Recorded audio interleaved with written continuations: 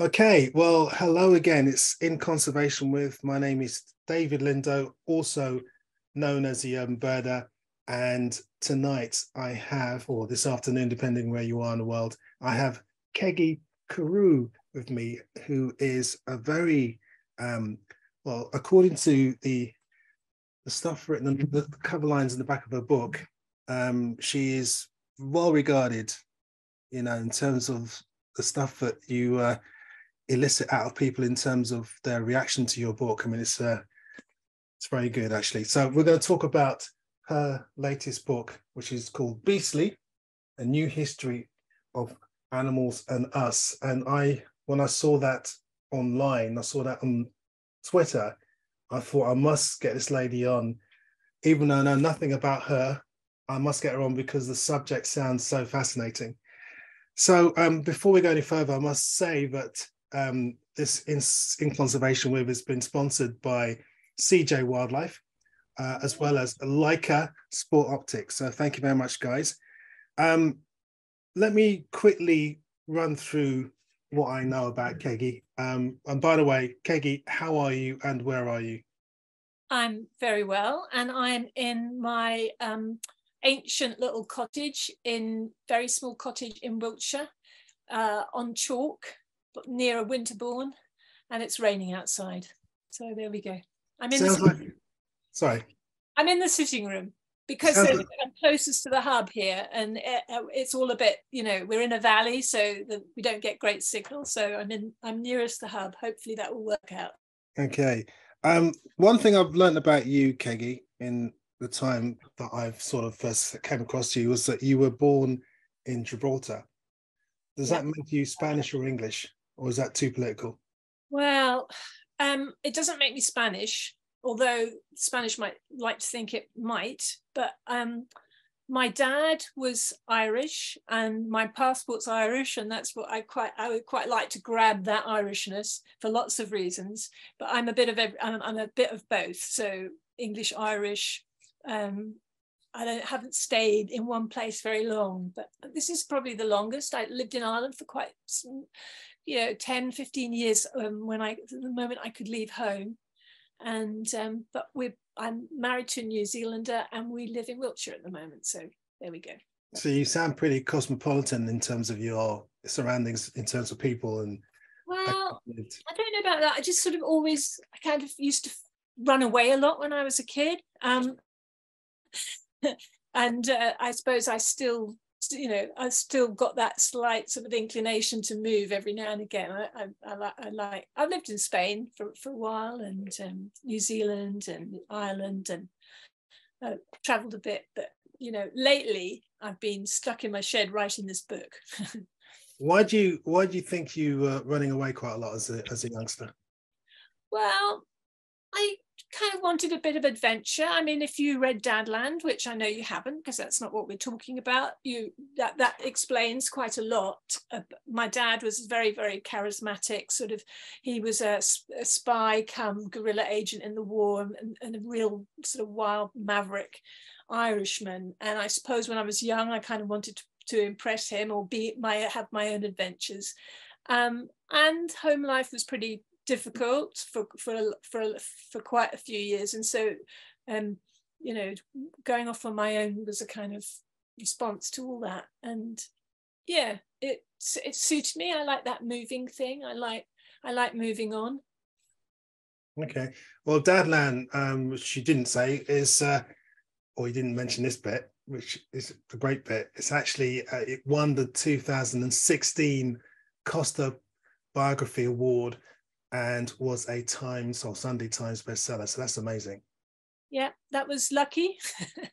It was lucky. It seemed to, it was a very unusual memoir in that it brought in a whole load of different things together: family, memory. My dad was losing his memory to dementia, I was retrieving his extraordinary life, and also all the things that sort of shaped his life at an extraordinary time in history, through the Second World War. But we brought in the Irish, the First World War, my grandfather. So it was all really I just kept finding these extraordinary stories. And so it was a sort of book of love, madness, jealousy, war, all sorts of things. And it just seemed to, I sort of wrestled with all these things to knit a book together, and actually not in a dissimilar way to Beastly. Beastly's, it goes off in a lot of different directions. When you're trying to tell the story of animals and us over 40,000 years, and you want to do it in a new way, in a sort of way that will just set it on fire, then you're going to have to go in lots of different directions, which is what happened. And then you've got this thing where it's actually quite unruly for a long time, and you've got to I call it a book building process. But that's what, yeah, 5 years of learning and finding the most telling stories about our relationship with the animal world. And so it wasn't that dissimilar. So Dadland taught me my craft, I suppose. Yeah. Well, Beastly, as you can see here, is just about to see. The problem with virtual backgrounds is sometimes you can't actually see properly. But there you go, Beastly. Excuse me. It's a book that, when I looked at it, it's very rich. And I was saying to Keggie just before we pressed the record button that it's a sort of book that you cannot skim read. You know, you read one sentence and you look maybe 5 or 6 sentences down, and you kind of think, actually, I need to read the intervening sentences to find out what that sentence is all about. It's a very rich book. And I think as you look at the cover lines here, everyone's sort of saying how, you know, how passion and sometimes anger or rage and joy, all that sort of stuff's mixed in the same sentence sometimes. Just to quickly give you a rundown on Beastly, the official blurb is, it throws readers headlong into the mind-blowing, glittering pageant of life and goes in search of our most revealing encounters with the animal world to show where we've come from and where we're going. What does it mean when a young woman befriends a boar, or a gorilla tells a joke, or a fish thinks? So Beastly is a 40,000 year story of our changing kingship and reframing our understanding of what it is like to be an animal and what our role is as humans. I'm having problems reading today because I'm not quite focused. But anyway, it's basically... Sorry? You did a good job. Yeah, I'm still kind of not quite 100% actually, to be honest. But it's a book that, as I said, when I first noticed it online, I thought this is really fascinating, and it's kind of fits in really beautifully with all the stuff we talk about in conservation with. Do you think at this point it's worth kind of just showing us some of the sort of thoughts and images that you wanted to talk about, so that people can get a sort of feel for it before we carry on? I just thought I'd start off by just showing the inspiration to this book, how it, you know, what all the stuff that was colliding around in my head, and how that sort of gelled into the beginnings of this book. And I thought I'd just show that story a bit. So shall I, if I just share screen, is that right? Share screen, yeah. And I'm sure all you Zoomers know, but once this is happening, it's best to watch it on speaker view, so you can see the whole screen as opposed to gallery view. Can so you you're all see, set. You're all set. Yeah, we're all set. You can all see it. Okay.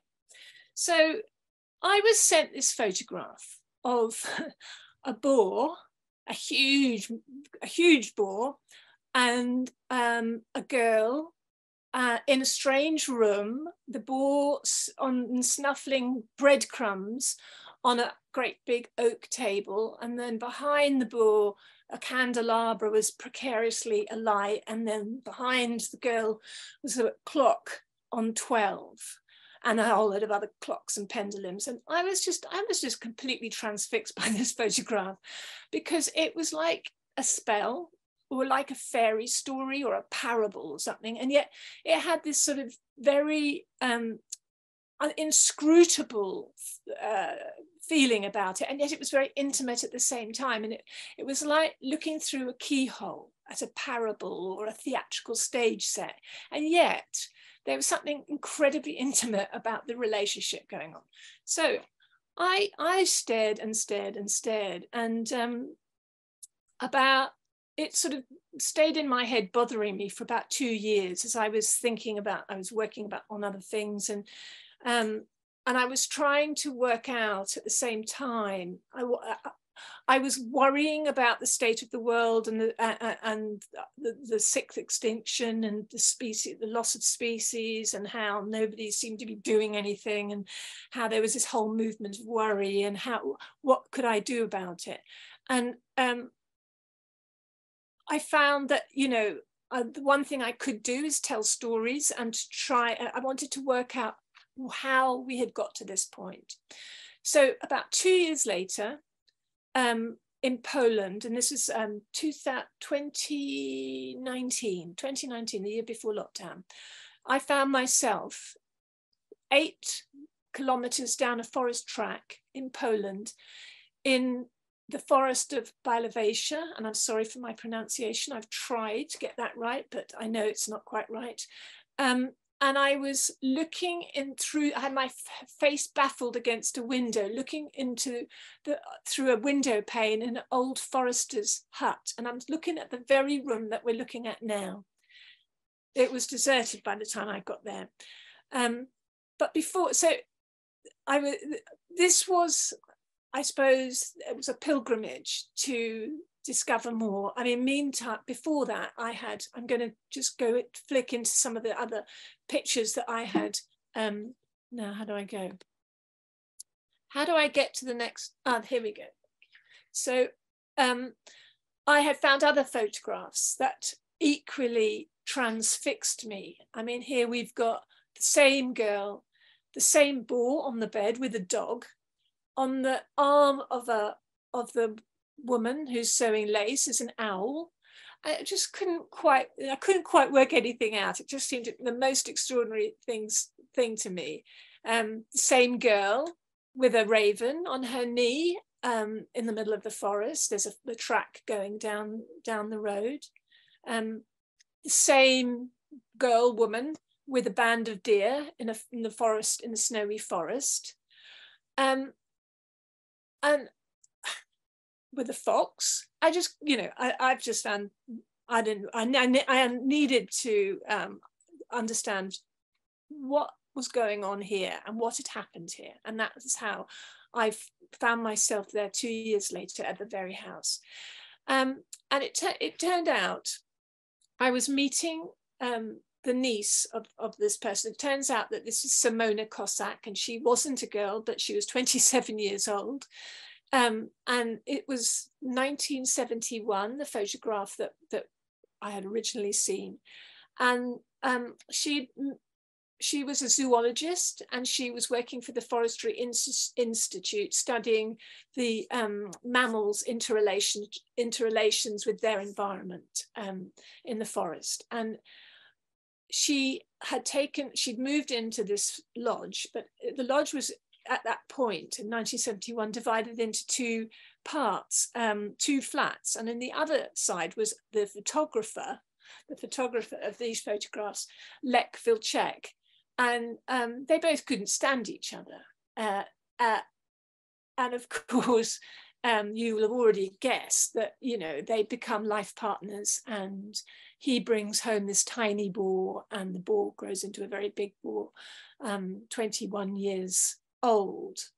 And it's one of those times where everything fleetingly comes together, where 2 people come together, where the forest animal, they live in harmony with the forest, and the animals, they live in harmony. Creatures come and creatures go, and it's just one of those very, very special, very rare times that Lech caught with his camera, Simona wrote about. And I was there in 2019 meeting Simona's extraordinarily wonderful niece, Joanna, and she took me into her house and told me all the stories and showed me many, many more photographs. And became the kind of lodestone for me. Even though we dive and leave Simona, and we come back to her quite regularly, because so many stories were revealing. So many things that she did were revealing. And anyway, so that is basically the inspiration for how I was going to book. So I was going to tell the story, but I was also going to use the emissaries of people who got to really understand animals and their, you know, the way they lived, and they got live very, very closely with them.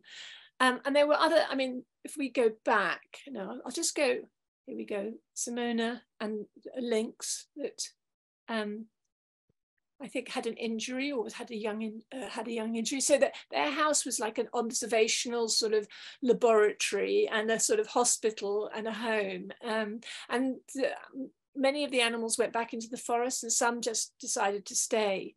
But when I stepped back from this particular photograph, which I do find an extraordinary photograph, I see it as a parable, and I see it as the clock is ticking and time is running out. But we are sharing, you know, our home with the animal world, our sustenance with the animal world, and that it's time that we need to rethink our relationship with the animal world before we lose, you know, so much of it. So the photograph became this parable for me, and this sort of lodestone. So that's why I wanted to show it to you. And then I was to go on and find other extraordinary people who have done extraordinary, zoologists who've done extraordinary research. I can tell a wonderful story about Konrad Lorenz watching a fish think.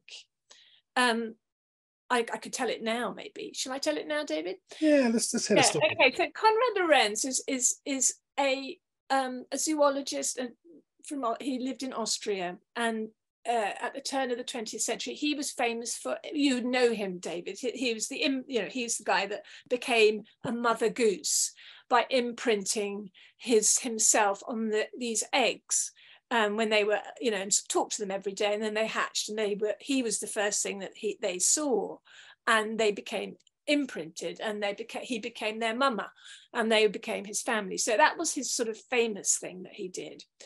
But in his house was also a bit like Simona's house, was just full of creatures. Jackdaws lived in the roof. He had, you know, nothing was, the only thing that was contained was his aquarium. And in his aquarium, he had just got these 2 cichlid fish. They're really, really well known for their parenting skills.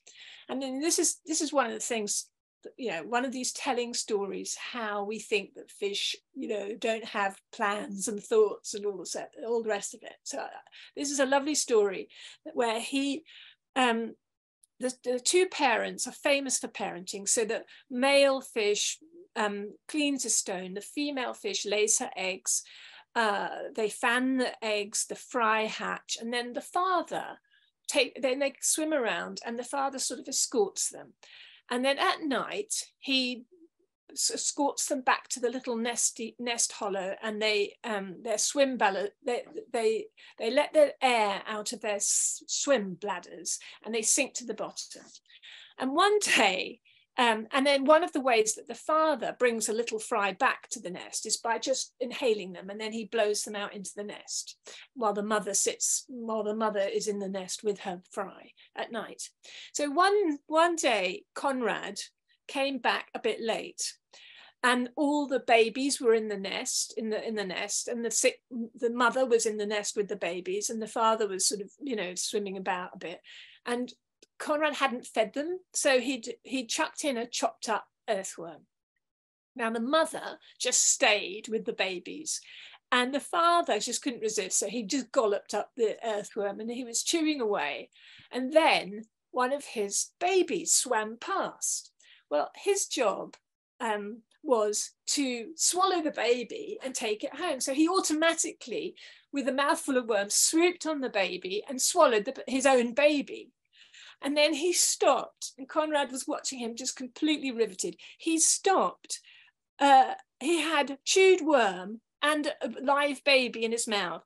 And so what was he going to do? Like, he couldn't carry on chewing, otherwise he'd chew his baby. And Conrad Lorenz said at that moment, he witnessed a fish think and make a decision. The fish was in a dilemma. The fish thought it through, stopped, and then the next thing, he spat out both the worm and the baby. The baby went to the bottom. The worm he gobbled up again, finished chewing the worm. Then once he'd swallowed the worm, he sucked in the baby, took the baby home to the mother. And in that moment, it was, he said he saw a fish think, and it, you know, makes you, it gives one pause to think about what, you know, we think a fish is thinking, and what maybe a fish is actually thinking, and, you know, that there is more going on than we give credit for. And I mean, that's pretty much what I found throughout writing this book, how much more there was, and how many mistakes we've made over the centuries. And even now, with all this sort of, you know, every day we get more sort of information, scientific information, and every day it gets ignored. So we're still there. This guy, he's Billy Singh, Arjan Singh, and he was from princely Sikh stock, and he was a hunter, big game hunter. And one night he was driving home, and he caught a leopard in his headlights, and he shot it. And he was so repulsed that he made a pact with himself that he would devote the rest of his life to saving the big cats of India. And this is a wonderful story of, he had raised this leopard since she was an orphan, and had returned her to the forest where she had given birth to 2 cubs. And then the monsoon rains just came very, very heavily one year, on this particular year, I think we're 1974, something like that. And so the leopard brought both cubs back to his wooden, he called it his Tiger Haven headquarters, and the leopard put them in the cubs in safety in the bedroom. And then a week later, when the river was down, carried each one separately by her mouth back to the river. But the river was too turbulent and brown and crazy to be able to get across. So again, you know, Arjan could not believe it. The leopard walked over to his canoe, hopped in with her first cub, and looked back at him. And what could he do but get in the canoe and row her back with her cub? Then she took the cub into the jungle, came back 10 minutes later. He rode the leopard across back.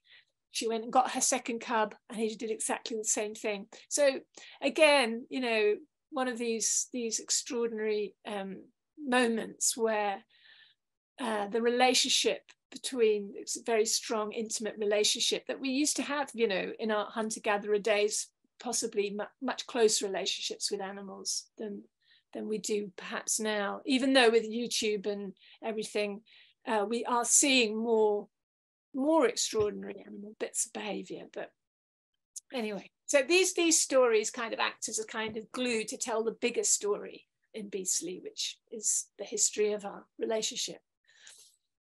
So we probably could go out of the pictures now if you want. Absolutely. Yeah. I don't know how to do that. Stop share. Yes, well, I can do it. I've done it. Okay. Yeah, so it's excuse me. I mean, your book, as you said, is a collection really of all these really rich stories. Sometimes quite random, it seems, but it actually all, as you say, kind of blends into this one sort of statement. Really, why have we? I mean, it's a stupid question, I suppose, or whatever. But why have we lost our kinship with nature? What went wrong? Wow. When did that happen? When did it start? You know, that's a huge question, you know, which I spend the whole of the book, you know, not necessarily trying to answer. There's never any, you know, definitive answer. I mean, lots of things with our history. One thing that I thought was quite interesting was E.O. Wilson, the great, you know, biologist, the late E.O. Wilson. He looked at our innate nature, and like any animal, we get stuck in our ways, and he called it the Paleolithic curse. And it's this innate tension between our cooperative side and our competitive side. So, you know, as hunter-gatherers, we were very, very competitive.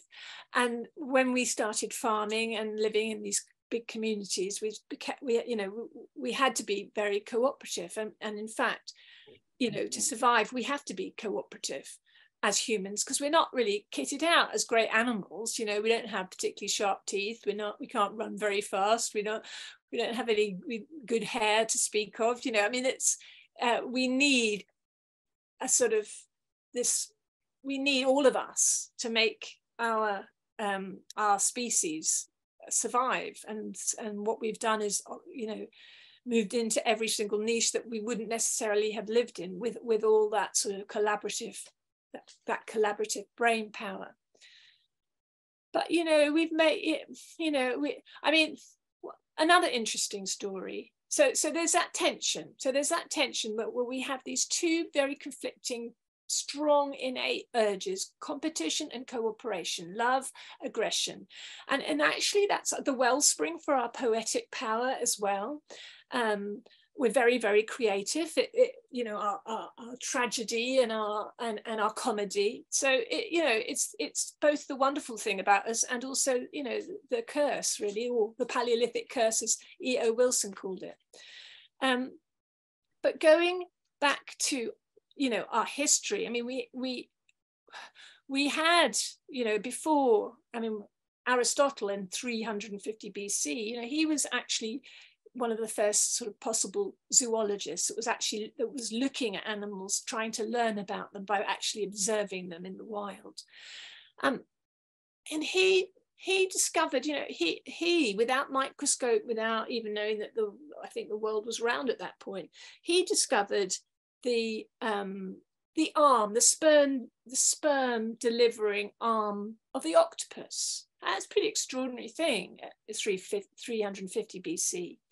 And then there was this sort of 2,000-year stasis of not actually learning anything else about animals except for using them as like moral ciphers for good and evil, and you know, stories of I don't know, not fairy tales, but, you know, fables, religious stories. And our knowledge of animals really was in stasis for a long, long time. I mean, even in 1606, I think 1606, or Edward Bingley, or Edward, I think it was Edward Bingley, no, not Edward Bingley, Edward Topsell. Edward Topsell wrote the history of four-footed beasts. And so 2,000 years after Aristotle, he divides the animal kingdom into three categories. This is 3,000 years after somebody's discovered the sperm-giving arm. So his three categories are tame and wild. That's one category. Eatable, you know, edible and inedible. That's another category. And his third category was useful and useless. And that was how we thought about animals for a long, long, long time. And then, you know, we've been using them for you know, we've had our histories of using them as a commodity in one way or other. So, you know, it's a long, long, long, very, very complicated relationship, which the trouble with it is that we are in enormous danger, not only losing them, and what a catastrophe it is, losing something that's taken 3.8 billion years to build. I mean, an extraordinary casual thing to allow that to happen. but it's also going to be extremely harmful. And I couldn't understand why people weren't taking more notice about our animal world. And we talk about climate change a lot, but, you know, we talk about animals and we call, you know, the word biodiversity, I give that a bit of a hard time because I say it sounds like a washing powder, and it's hard to care about biodiversity because you can't, it doesn't really visually stimulate the imagination about the extraordinary wealth of life that the planet Earth has. So where am I going with that? You can see what this book's going to be, what this book is like. You see, yeah, diverging off. It's interesting, you know, because I did read that bit when he talked about that you know, a rhino has taken all these billions of years to come to existence as it is today, and also, for example, the passenger pigeon, and they all wiped out in literally seconds compared to the amount of time it took for them to actually be, you know, to be what they are. And you kind of, you know, if I was a space person looking down on Earth and hopefully haven't done the same thing that I on my planet to what we're doing here, I'd be thinking, what's wrong with these arrogant creatures, you know, killing everything that's around them and actually basically or demonizing a lot of, yeah, demonizing. There is a war on nature. Yeah. There's a war on ourselves as well, war on women, war on everything at the moment. Well, actually, always. But with the nature thing, I mean, I was horrified looking on Twitter the other day and seeing the front page of the Daily Star, that lovely, wonderful newspaper that we have in Britain, which basically says the feathered scumbags are back, talking about gulls, seagulls, actually, not even gulls, seagulls. And I also told you I'd just come back from Malta, and, you know, some of the people's attitude towards the bird life there, and you know, I'm sure, you know, it's been covered a million times, but I've never experienced it myself, and I just can't understand the kind of attitude, the mentality when someone kind of says, well, it's my pastime, I can do what I want, and they're there basically for me to kill. And I just find it so hard to understand that. And I mean, the question I wanted to ask, I mean, your book is, you know, it's filled with all these really interesting stories, which are very well researched. I mean, you talk about facts as you actually tell the story. So you might say the jay, did you know he actually eats X amount of acorns? But anyway, the story is, you know, so you kind of inform as well as tell the story. Is storytelling something that is relevant in today's age? Do you think that not only have we lost touch with nature, but we've actually lost touch with ourselves in terms of how we were in the past, you know, talking about stories and then spreading the stories around our communities? Is that going? I don't think it'll ever go, because I think we are, you know, we are storytellers, and we've always been storytellers, or as long as I can see. Certainly, I mean, I started the story when we were in the caves painting, you know, the pictures of animals. George Monbiot recently said he's sick of stories, he wants facts and figures, and I absolutely get that too. You know, we need some facts and figures to move on. But if I think about most people are very busy, and they don't have, you know, they're trying to feed their families, to go to work, do all the rest of it. And that, you know, they can't really be expected to wade through a whole lot of academic papers with facts and figures. And so I felt my job was to try and tell the story, the big story, in a way where it did have those facts and figures, as you said, you know, the jay, you know, planting the oaks that sailed the seas, and the rest of it. Are we losing the story? I think possibly a little bit, yeah. I mean, I'm the generation that's not quite so sort of tech happy, you know. I don't live on my phone, I read books. My attention span, I've always been a bit of a daydreamer, but I'm a book reader, whereas I'm not sure that so many young people read like I do, or maybe they do, but you know, there's this phone flicking, swiping. That's quite hard to keep people's attention. but you know, I mean, there are some fantastically brilliant young people, you know, and some fantastic new young ecologists. And we've got this little nature reserve, which my husband Jonathan runs, and he teaches young people about nature, and he does the John Muir Award with them. And they're really, really astonishing young people coming up. And you just so want a beautiful world for them, you know. I mean, this idea about growth, actually, that's the other thing about this book. There's lots of sort of you know, strong feelings about how things go, like growth. There's all this talk about growth, and everybody's sort of saying the most important thing is economic growth. And you know, what we want is growth of courage, growth of care, growth of some decent, proper jobs that actually, you know, are meaningful, instead of the sort of pent up consumerism thing. It's just, you know, we need a whole new load of new systems and a new paradigm to live by, I think. And I hope that will be the case. And there are lots and lots of fantastic things happening. So there's lots of news stories coming out, you know, so and lots of good stories. I mean, one of my favorite, actually, it's not my favorite, but one of the stories, it's quite a short one, that I think is a really inspirational one, is the one of the Galapagos tortoises that were down to 15 in 1960 on Hispaniola Island. And they were like 140,000 feral goats just munching through the habitat.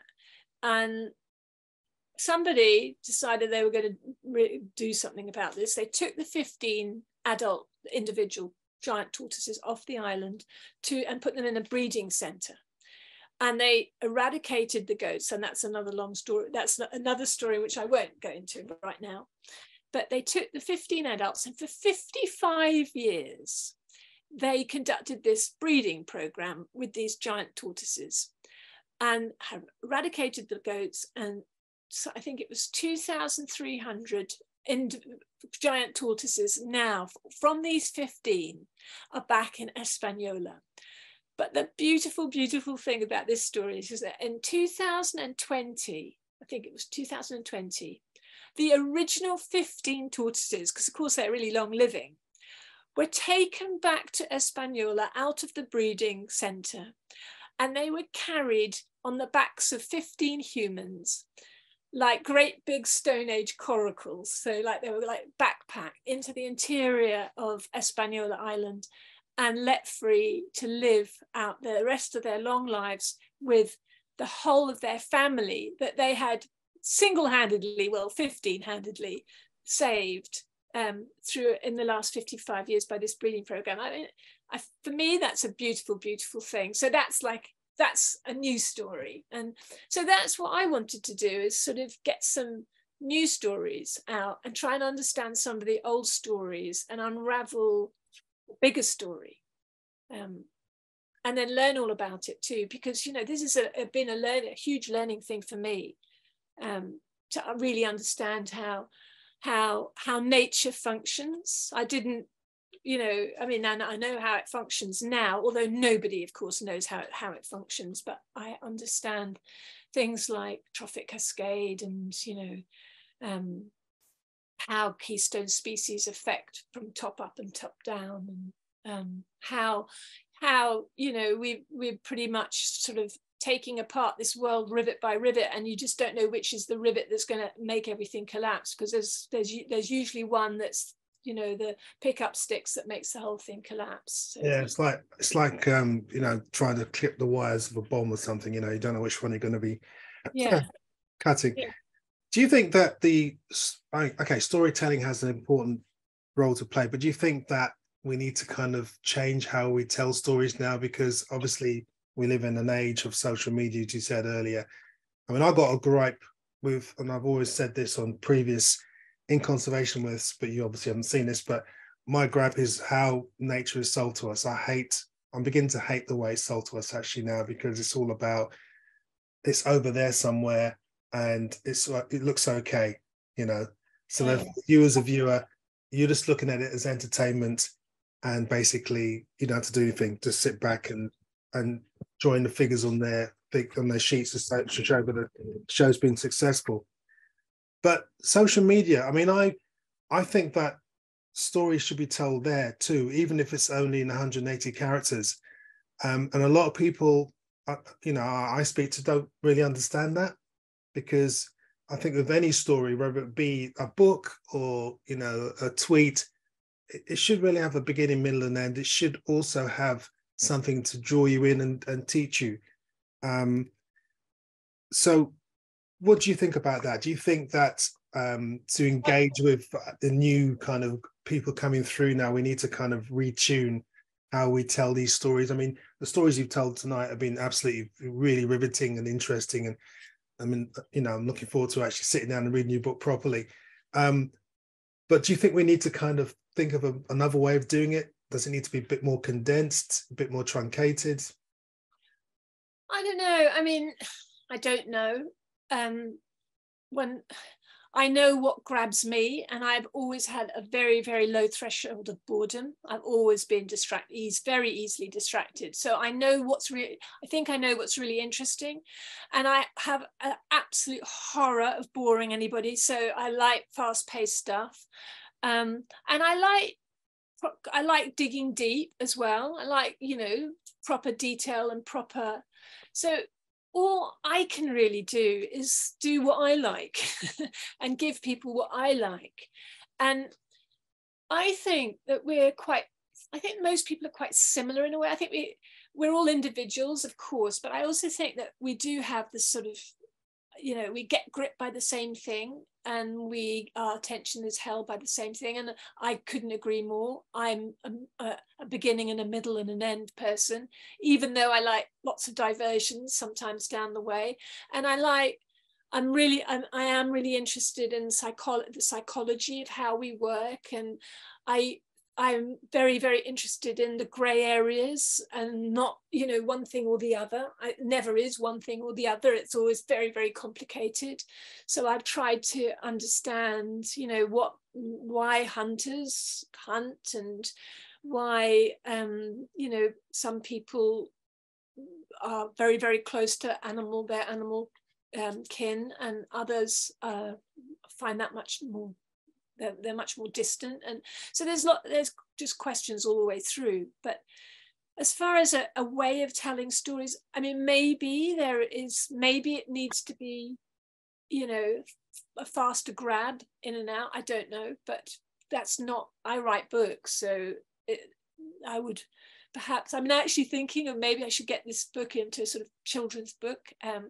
The brilliant Helen Scales has just written this with illustrators, this book called I think it's Scientists in the Galapagos, and she's a brilliant marine biologist who writes about our oceans, and she's just done a kids book. And I think that may be her answer to your question, that she's finding a different way to talk to different types of people. And so she's made up these scientists, and they get to go to the Galapagos, and it's beautifully illustrated, and it's maybe that's the way forward.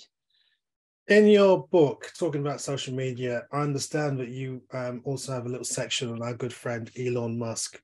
Can you kind of bring this into how he appears in your book?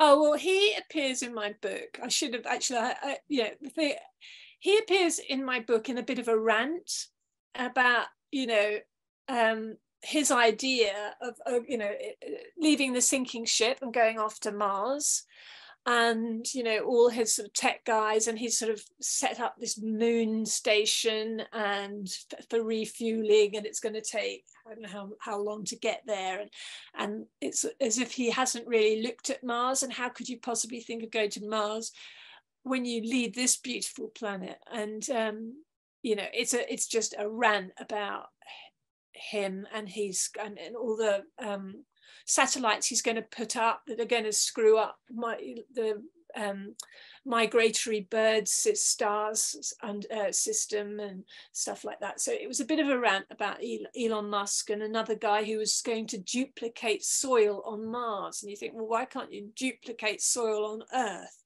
Because, you know, that's another thing, we're losing hand over fist.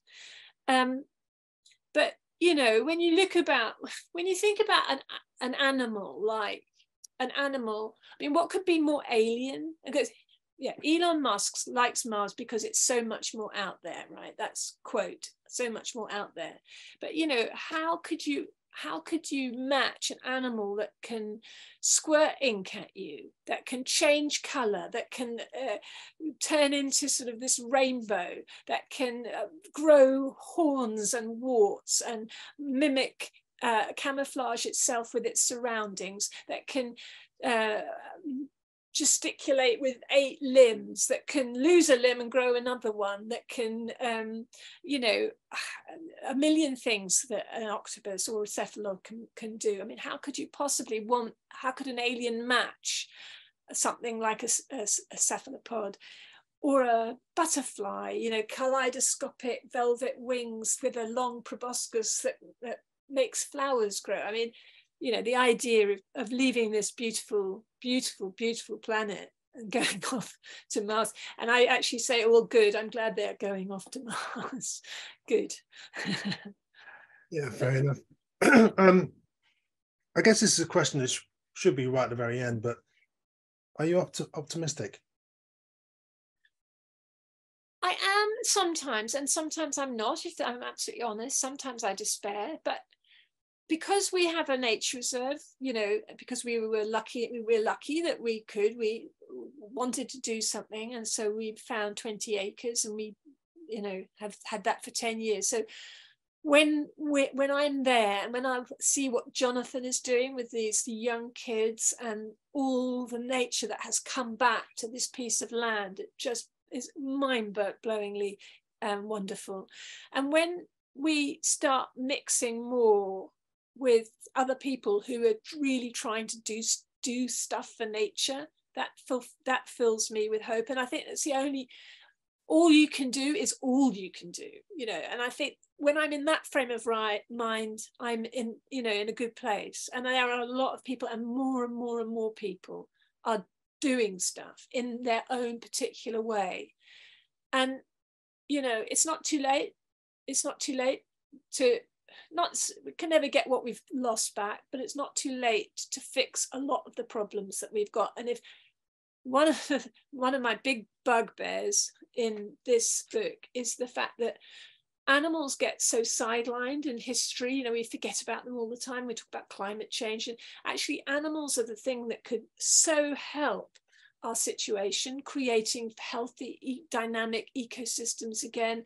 Whales in the ocean, you know, they're the gardeners of the whole marine web. The whale pump, you know, they're 50 tons of iron they defecate into the top layer that fertilizes the phytoplankton, that sucks out the CO2 and gives us all half our oxygen.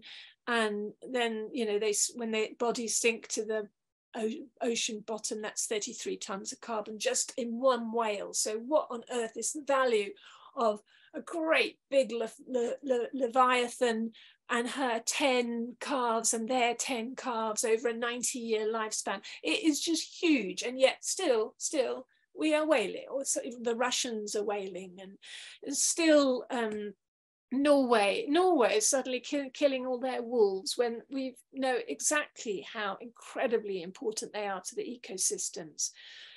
And how, you know, I mean, rewilding is getting knocked all the time, and yet this is a fantastically free fix in unproductive, not agricultural land that will help sort out our, you know, our pollution problems, our flooding problems, our pollinating problems that, you know, they're all going to come crashing in. And so there are a lot of fantastic fixes that are run by animals for free, because they know what they're doing. And these systems are so incredibly complicated, and technology will have its place, but, you know, we keep forgetting that actually we are surrounded by our saviors. If only we would let them, you know, get on with it, and if only we gave them room to. Yeah, it brings us back to what we started with at the beginning of this conversation, the fact that, you know, looking down on us, we're quite arrogant, and, you know, we demean animals. I mean, I find it, you know, I try to be positive all the time in my message, but sometimes, you know, I find it hard. You know, I mean, as I said, I was on Malta, but being on Malta made me realize that actually it's not just Malta, it's the UK, it's, you know, the whole Mediterranean. It's even like the week before I was in Tobago. It's even in places like there's trapping going on. There's people killing wildlife for bushmeat, wildlife that now, for example, there's an armadillo on Tobago, small, tiny armadillo, which is really rare now, and is a carrier of leprosy. Yet people track it down, kill it, and eat it on festivals. Why? You know, and they know it's becoming more rare, but they still, you know, track it down with the same, you know, eagerness to try and kill them, to eat them. So I despair sometimes, because I find it very difficult sometimes, you know, to keep going. If I'm honest, especially when you actually go to the coalface and see these people doing it. You know, I went to a party in Tobago because there was a night where they had loads of parties, and there was one party where they actually were, you know, cooking bushmeat and were trying to offer me, you know, some lizard or something, and I just couldn't do it. No, I mean, that goes back to education again, and it goes back to, you know, our belief systems are very, very fixed. You know, humans, we're like other animals, are quite fixed too in their ways, and so are we. And we are arrogant. We've always been, you know. Then again, you know, we are an extraordinary animal, and we've got tools that are way beyond our own capacity. So it's our tools, you know, that are collaborative tools that we do all the damage with. Education, and I mean, at the end of the book, when you get there, is a section called golden joinery, and I've taken the metaphor from that Japanese method of kintsugi, which is mending broken pottery, and they mend it. They use the fracture sites they actually fix it stronger and more beautiful. So you've got these golden seams all the way around a pot, and they don't hide the breakages.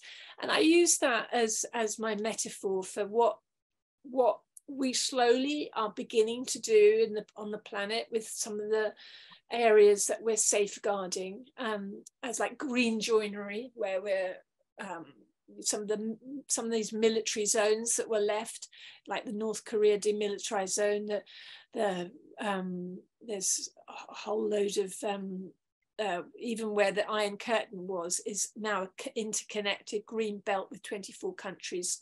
And there, you know, things are growing in that way. Animals are coming back. I mean, when I was a kid, there were no bear. There was one bear in the Alps, probably, and that was some poor thing. So we've now got bears and wolves and wild boar, and we never used to have that in Europe. And we were letting the wild back in. Not here in this country. We've got medieval fear prevails here, but there, things are coming back. So, you know. I try, not always succeed, but I do try and concentrate on what we can do, and education. And so I was quite interested in something on the radio recently, and they were saying, somebody had said that you need 25% to change for social change. So if you can get 25% of the population to suddenly start, then that triggers political change. So you don't need, 50%. So my thing was, right, okay, so that's 25% of the population to learn about our relationship with the natural world. And so Beastly is my effort, and there was a lot of sweat and tears, let me tell you. My husband is doing his nature reserve and the John Muir Award with the young people. You're doing your incredible work. I mean, you know, sharing your knowledge and sharing the excitement of wild things. And I don't know, sometimes I'm really, really optimistic about that, and other times I'm not. But you know. Keggie, briefly, what's your favorite life form? Okay, I'm going to cheat on this one because that's my nature. I've got two answers. I'm going to go, I'm sure you've heard this before, but the wolf. I'm inordinately fond of the wolf for so many of its beautiful characteristics, its cleverness, its parenting skills, its, you know, its ecological value, the fact that and my empathy for its persecution for pretty much all our cultural history. We have persecuted the wolf. You know, the wolf will eat not only our sheep but our grandmothers, and so I'm going to go with the wolf. But I'm also going to go with a whole bush full of sparrows because I absolutely love them. We had almost lost our bush of sparrows. We were down to the last two, and this was, I think, in 8 years ago, and I read up everything about sparrows. We put a whole load of roosting ledges for them, and I started feeding them mealworms when they were feeding their chicks. We were literally down to the last two, and those two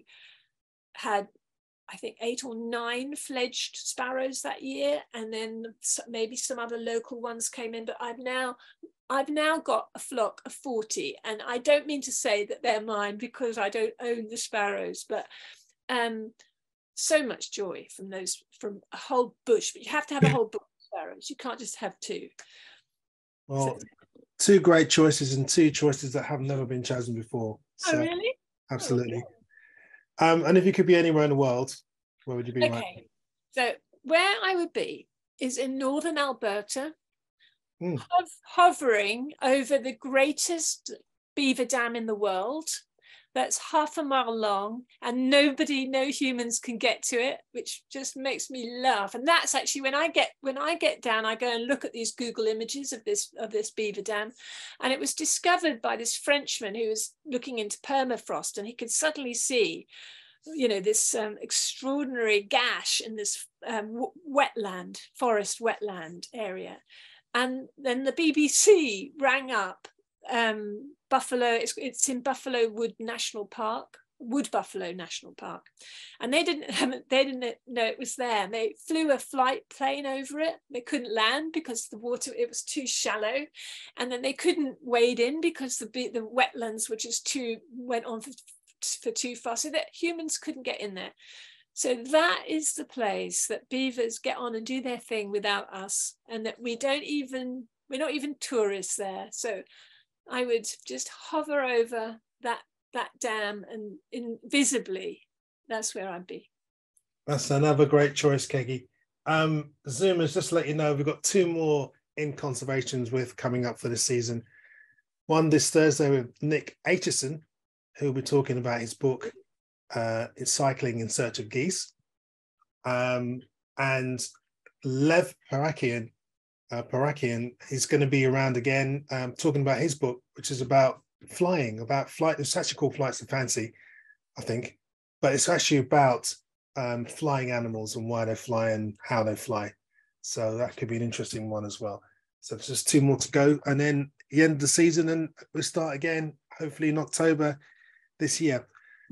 Keggie, I'd like to thank you for sparing your time to talk to us about your fantastic book, which I advise everyone to read, but sit down and read it properly, because if you miss a couple of words, you're going to be missing stuff. So you've got to read every word.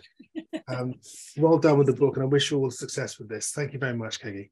Thank you, David. That was really lovely, and thank you for inviting me. My pleasure. And Zoomers, thank you very much for being here again. I hope to see you again in the near future. But until that happens, don't forget, keep looking up.